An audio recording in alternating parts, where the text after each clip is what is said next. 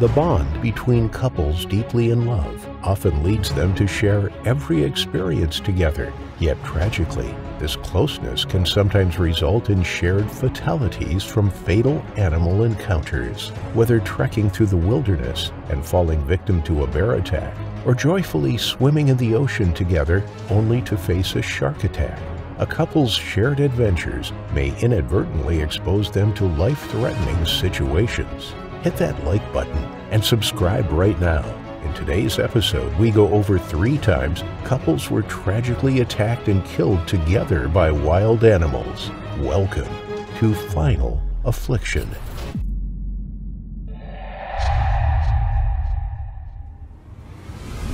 The grizzly bear is a fierce predator and should be avoided at all costs. They have been responsible for over 180 deaths in recent years, although the majority of the time bear attacks are very rare. They will usually only attack when they are protecting food, their cubs, or territory, and would rather avoid humans altogether. However, there are some people who intentionally seek them out and enter their territory, like Timothy Treadwell, aka the Grizzly Man. Even at a young age, Timothy had always been particularly fond of animals, and even had a pet squirrel when he was a child. In his adolescence, he had his first encounter with a wild bear while studying them in Alaska, and that's when he realized his true life calling. He stated that he had lost his way at college, and he had fallen into alcoholism and drug use, nearly overdosing on heroin in the late 80s. This close call with death is what motivated him to initially search out bears and make them his lifelong passion. He studied the bears for 13 years and wrote a book from his findings called Among Grizzlies: Living with Wild Bears in Alaska. During this time, the bears became used to his presence, and he was able to touch them and play with their cubs. In his own words, he stated that he had a good relationship with bears based on mutual trust and respect. Following the release of his book, Timothy began to gain some recognition for his work in television and environmental circles. He traveled around the U.S. to educate local schools and appeared on many TV shows to explain his unique experiences with the animals. He even created his own charity with co-worker Jewel Polovec called Grizzly People, with a plan to continue protecting the grizzly bears in their habitat.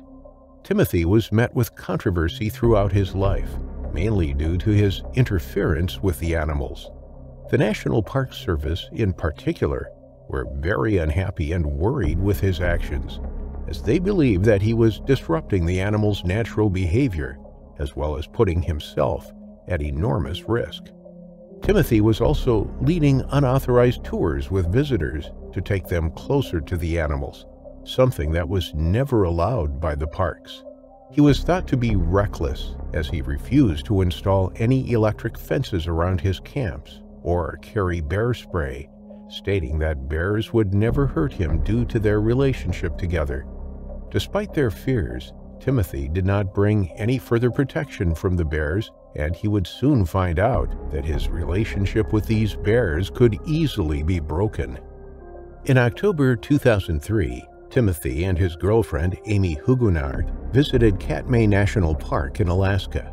They were warned of the dangers of camping in the area at this time of year, as food was scarce and the bears were preparing for winter, eating anything they could to store for hibernation in the coming months.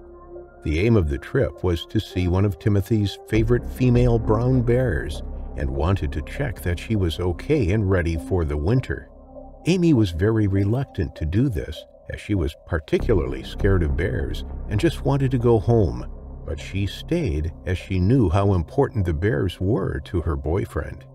Throughout the trip, the pair tracked a few of the bears, but Timothy quickly realized that the majority of the bears that were familiar with him had gone into hibernation already, and there were a number of unfamiliar bears. Although he was slightly uncomfortable with the thought of being surrounded by bears that didn't know him, he still decided to stay and set up camp with Amie. On October 5th, the pair were setting up their video camera to get some more footage of the bears. The setup was nearly complete. The camera was on and recording audio, but the lens cap was still in place, providing no visuals as of yet. Soft rain sounds can be heard as Amie prepares the equipment from inside the tent. Suddenly, Amie calls out to Timothy asking him if he's still out there as she can't hear him. Then the screaming begins. Timothy was screaming to Annie to get out of the tent and to escape as he was torn apart by the large 28-year-old male bear. Amie opens the tent and begins screaming at Timothy to play dead to get the bear to leave him alone, which seemed to have worked for a time, as the pair can be heard discussing whether the bear was truly gone yet. In this time, Amie is thought to have approached Timothy to tend to his wounds, which were unknown at this point, but she had to retreat as the bear returned to attack Timothy once again. This is when Timothy begins to panic, as he realizes playing dead is no longer going to work. He begs Amie to hit the bear with something, and she grabs a frying pan to smack the bear in the head.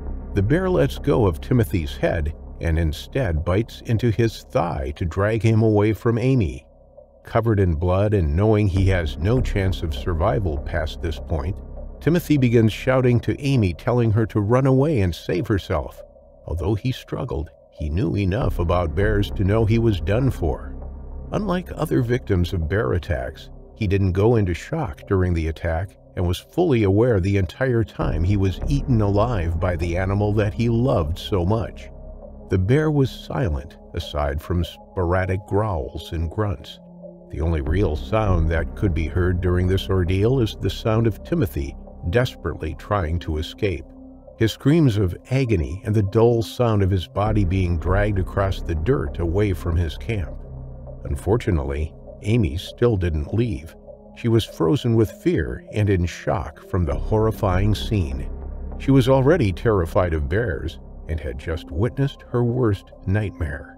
She wasn't familiar with the area, being brought to the park by Timothy, and had no idea how to get back to civilization. On the tape, you can hear her suddenly begin to scream. It was a scream similar to that of a wounded animal, as she realized what she had just witnessed, as well as her situation. Unfortunately, her screams only brought the bear right back to her to finish the job, and Amie was also mauled to death by the same bear. The next morning, air taxi pilot Willie Fulton arrived at Kafflia Lake to transport the pair out of the area. He looked around and thought he could see Timothy shaking a tarp to get his attention, but when Willie called out, there was no response. He decided to hike up the path, but quickly turned around as he felt like something wasn't right. Once he reached his plane, he turned around and saw something that made his blood turn cold. Through the fog, a large, nasty-looking brown bear was staring at him just aside from the path that he had just followed. He quickly climbed back into his plane and set off, hoping to scare the bear off with the engine so that Timothy and Amie would be able to pass through without meeting the bear. He kept his eyes on the bear and could see him slowly eating something. Willie circled the campsite 15 to 20 times, each time trying to get a better look at the bear and what it was eating. That's when he realized that the bear was eating a human rib cage. Horrified, he called the park rangers and asked them to come and survey the area, as he believed something had happened to the bear. A group of rangers arrived and began to trek up to the campsite, with Willie guiding them. They spotted a couple of bears on their way up, but as the bears ignored them, they continued without an issue. Suddenly, one of the rangers shouted, "Bear," alerting the others to the animal about 20 feet away. They began shouting at the bear in an attempt to scare it off, but it soon became clear that it knew they were there, was not threatened, and was actively stalking them. They all began shooting at the bear, firing a total of 21 shots between the three rangers. They didn't stop shooting until the bear was shot dead. They continued to the campsite where they found Timothy and Amie's two tents collapsed and torn, with a large mud pile at the front of the entrance. The rangers moved some of the mud aside and found Amie's body with her fingers pushing through the dirt. She had been buried by the bear, ready for winter. When they moved the rest of the mud aside, she looked as though she was peacefully sleeping, except for the clear fact that she had been almost entirely eaten by the bear. They were horrified but determined to find Timothy, although the hopes of him being alive were fading fast. They combed the nearby area and found bits of him scattered all around the forest. His head was found attached to a piece of his spine, with a horrific grimace on his face, capturing the pain in which he died. His right arm and hand were also found lying nearby, his watch still attached. It was a gruesome scene to find. As the rangers were discovering the bodies, another smaller bear attempted to approach them. He was approximately 3 years old and was stalking the team from 30 feet away, making it clear that he would continue to approach and attempt to attack them. He was swiftly shot by the rangers, who didn't want to take any chances given the situation they were in. Once Timothy and Amie's bodies had been extracted from the park, the rangers sent the corpses of the large bear to be investigated. A necropsy was conducted and it was found that the bear had human remains and clothing within its stomach, concluding that this was the bear that had killed and eaten the couple. The younger bear had already been cannibalized by other bears, so we will never know if it had anything to do with Timothy and Amie's deaths. Ultimately, it's important to remember to respect wild animals and give them the space that they deserve. Even if bonds are formed with the animals, you never know what might happen, or what else might be lingering in the forest, waiting for the chance to bring you to your horrifying final affliction. Boyfriend and girlfriend Roy Stoddard and Tamara McAllister were two 24-year-olds who met whilst teaching in the same school in West Malibu, California. They initially bonded over their sense for adventure. Tamara was preparing for public health work in Kenya as part of her master's degree. Roy turned his hand to anything from mountain climbing, biking, and surfing to scuba diving and kayaking. The two of them spent all their spare time hiking, camping, and kayaking together. On Thursday, January 26, 1989, the couple were training for a triathlon that they were planning on competing in together. In preparation for the upcoming race, they kayaked and swam daily. Their usual route took them on a 3-mile round trip from Latigo Point to Paradise Cove. They each took a single-man kayak into the water on that fateful day. They headed down to the water just before 9 a.m. Pausing on the sand, they both sat down and enjoyed a hot cup of coffee and a muffin to kickstart their day. A passerby saw them launch at 9:30 before they paddled northwards around Latigo Point and on towards Paradise Cove. It was like any of their other training days. The couple were happy and excited to spend the time together. The wind was light and the seas were fairly calm. As they paddled into the sea that day, they were never to return again. There were no further sightings of the couple alive. Tamara's body was found 2 days later. This story is based on the findings and subsequent report by the case investigator Ralph Collier. The following is one of the number of possibilities that could have happened to the couple and is based on circumstantial evidence. After finishing their coffee, they put on their windbreakers and zipped them up over their swimsuits. These were blue and black wetsuit-style jackets that kept them warm on the open water. As the wind was picking up, there was a chill in the air. The couple paddled to about 100 yards out, remaining shoreside of the kelp beds. They knew it was safer not to paddle beyond the kelp forests, as more often than not, they act as a natural deterrent to sharks. After heading around Latigo Point, the wind buffeted them. It whipped the surface of the sea, the salt spray wetting their faces and stinging their eyes. They bowed their heads against it, digging in and persevering. The training route usually took them 45 minutes to an hour, depending on how long they stopped for a swim at the halfway point. Today, it was taking them a bit longer. They lashed their kayaks together as Tamara was being blown off course. The momentary pause in paddling gave them a breather and some respite. They decided to continue. Roy made headway in the lead kayak, cutting a wake for Tamara to follow. He felt the tugging of the rope every so often as it went taut, pulling Tamara back on course. It wasn't long before they could see their halfway destination, Paradise Cove. But they never made it. Suddenly, without warning, there was a tremendous smash from below the water. something from the depths torpedoed upwards and struck the boats from underneath. The two of them were thrown from their kayaks and slammed into the sea. Tamara resurfaced, coughing and sputtering, unsure of what had just happened. Seconds later, she felt a tremendous tug on her left thigh and was pulled underwater. Kicking and thrashing around, she desperately tried to pull herself to the surface, but a shark had a strong grip of her leg. She could feel her lungs about to burst as the shark twisted and turned underwater. Roy had knocked his head on his kayak when he had been thrown into the ocean. Dazed and dizzy, he frantically blinked, trying to make sense of the situation. Seconds later, he heard the terrified screams of his girlfriend as she momentarily resurfaced. He wheeled around to see a sea of red and their upturned kayaks bobbing in the water. He immediately swam over to the commotion and managed to grab Tamara's hand. Pulling her above the surface of the water, she gasped for breath. He held on to her, trying desperately to pull her to the boats. The hulls of the kayaks were wet and slippery. Each time he tried to grab on, his hand would slip. He lifted one side, trying to flip it back over, but the weight was immense, and whilst holding on to Tamara with one arm, he didn't have the strength to right the boat. He tried again and again. The commotion in the water was witnessed by Margaret Bloom. As she looked out of her living room windows at 10:15 that morning, she noticed an incredible boiling of the water and thrashing about.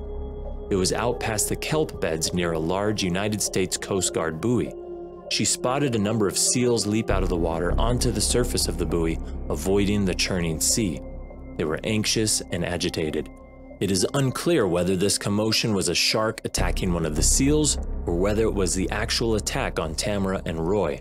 If it was the former and had unsuccessfully caught a seal, the same shark may have turned its attention to the kayaks a few moments later. As Roy held on to Tamara, keeping her afloat, he could feel her slipping away. The shark had severed her femoral artery and she was bleeding out. But the shark hadn't finished yet. It returned, and in a frantic attack, it took hold of Roy and dragged him underwater, never to be seen again. When the couple didn't show up to work the next day, their friends and colleagues raised the alarm. People knew that Tamara and Roy had taken the kayaks out, and they knew their routine paddle.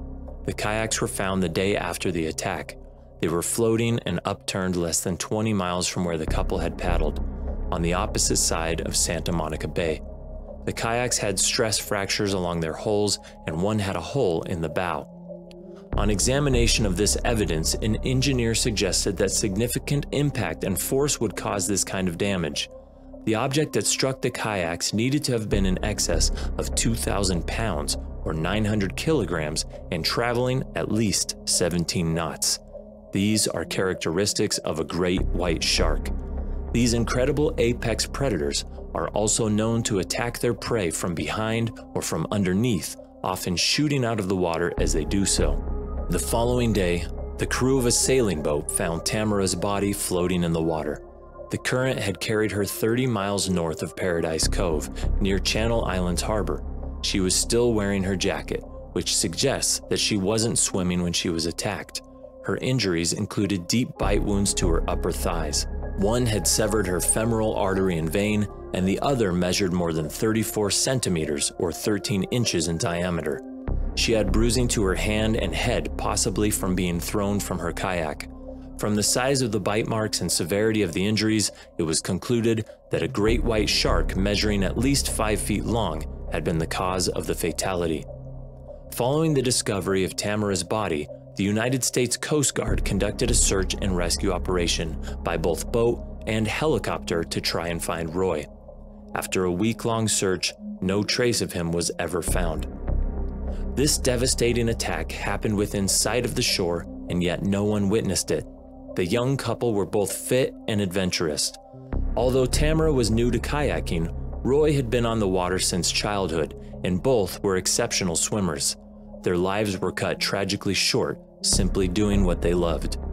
While the ocean and its beaches provide us with some of nature's greatest playgrounds, we must remember that this is the shark's habitat, not ours. And despite how experienced and prepared you might be, one encounter with these murderous creatures can lead you to your unfortunate final affliction. This story just goes to show that animal attacks can happen to even the most experienced and cautious hikers and campers. The tragedy occurred in September 2023 and shook the residents of the province of Alberta. Doug Inglis, aged 62, and Jenny Gusse, also 62, had been together since university. They lived in Lethbridge, Alberta, Canada. They were inseparable, both working as technicians in the same scientific lab. They had a deep love for the great outdoors and were certainly no stranger to the challenges that it can sometimes present. They each carried with them vital survival kits and emergency equipment every time they ventured into the wilderness. They traveled out to Banff National Park twice a year, usually once in the spring and once in the fall. But the national park is home to some of the deadliest predators in Canada, grizzly bears. There are thought to be 65 individuals that call Banff home, with a further 20 to 40 black bears too. A family member said that Doug and Jenny were very careful people when they were on their adventures in the wilderness, whether it be hiking, camping, canoeing, or whitewater rafting. They knew bear protocol, and they followed it to a T. But sometimes, with even the best precautions in place, people can find themselves in the wrong place at the wrong time. The pair had with them their sidekick and hiking companion, their dog. The three of them stuck to signposted routes and always adhered to any warnings displayed throughout the park. But on that fateful trip in late September 2023, there were no warnings. No bears had been sighted in that area, and there had been no reports of them from visitors. They were on day 5 of a week-long visit to the park, something they looked forward to every year. They were making their way along Red Deer River Valley, west of Yahatinda Ranch. This valley is an untouched landscape within the park. It is inaccessible to most hikers, with no roads leading in or out of it. Meadows give way to mature spruce forests, and towering above the valley floor are craggy mountain tops and glacial cirques.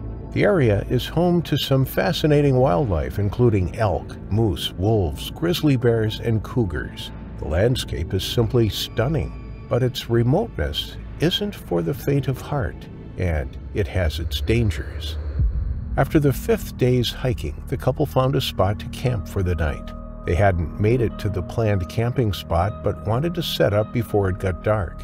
They knew bears posed a real threat and didn't want to run into one as the sun set. It was a sensible decision.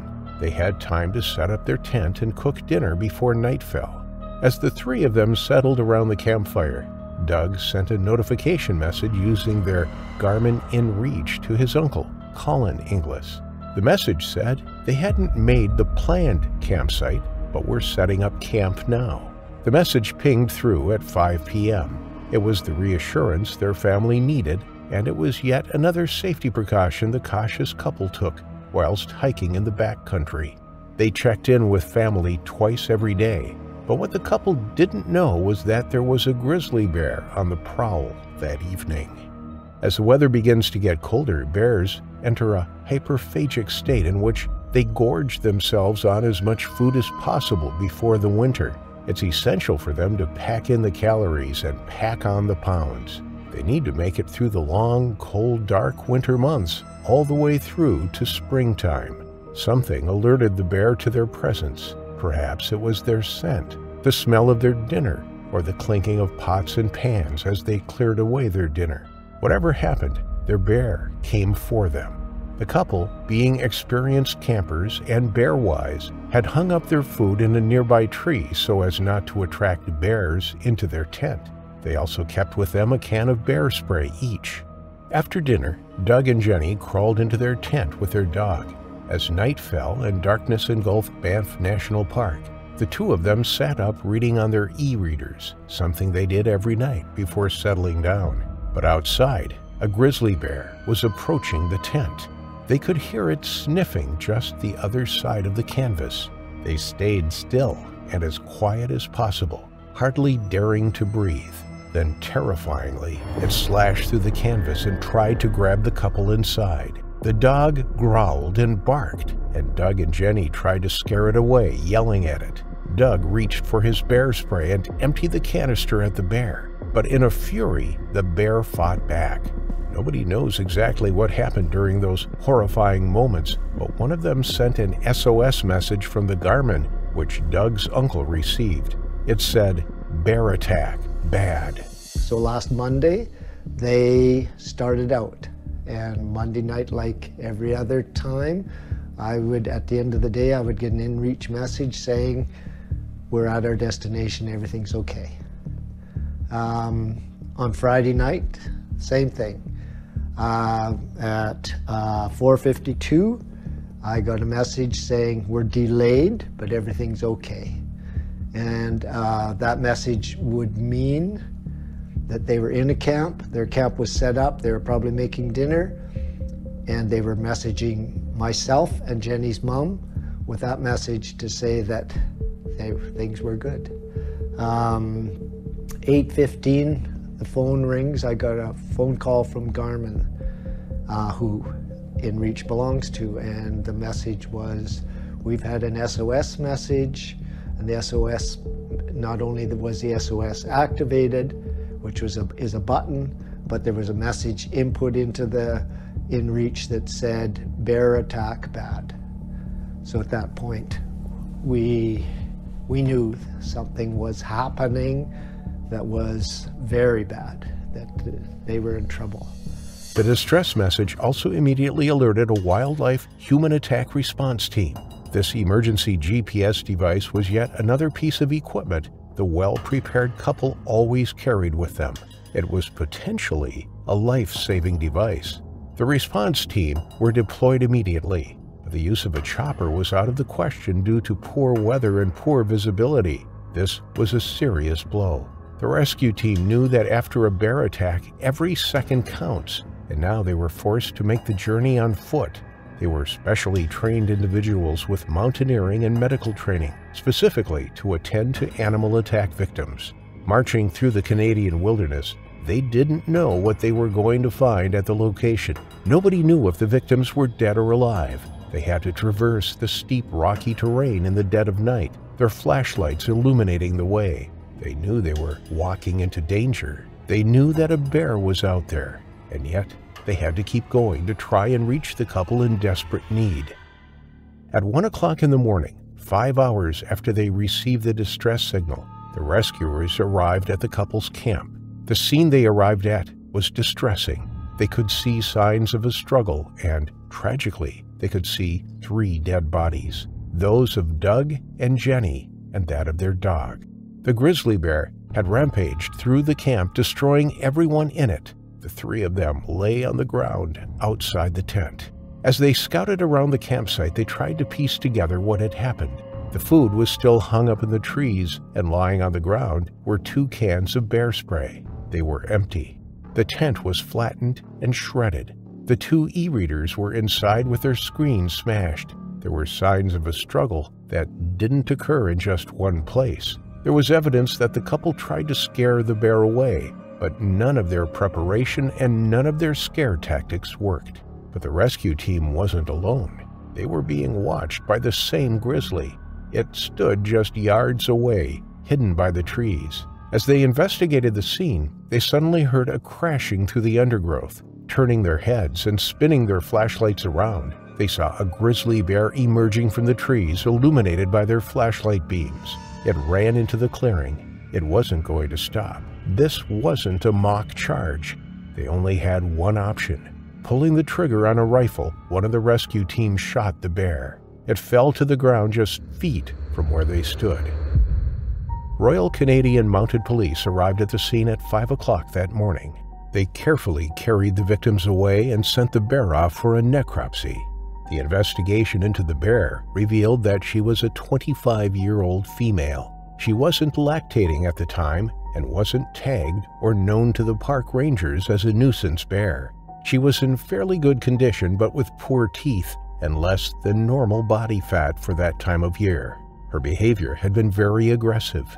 If a bear has attacked a person due to defense from being startled, then it usually leaves the area afterwards. But this bear remained nearby. Could this bear have been hunting the 2 hikers? Was this a predatory attack?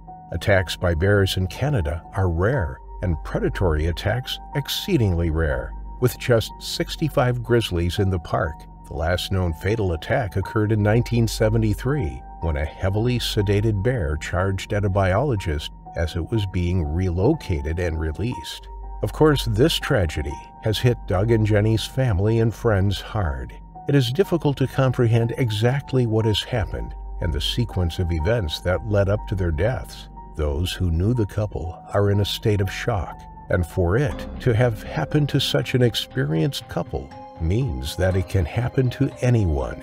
Even after deploying 2 cans of bear spray onto the bear, it wasn't enough to stop the couple's terrifying final affliction.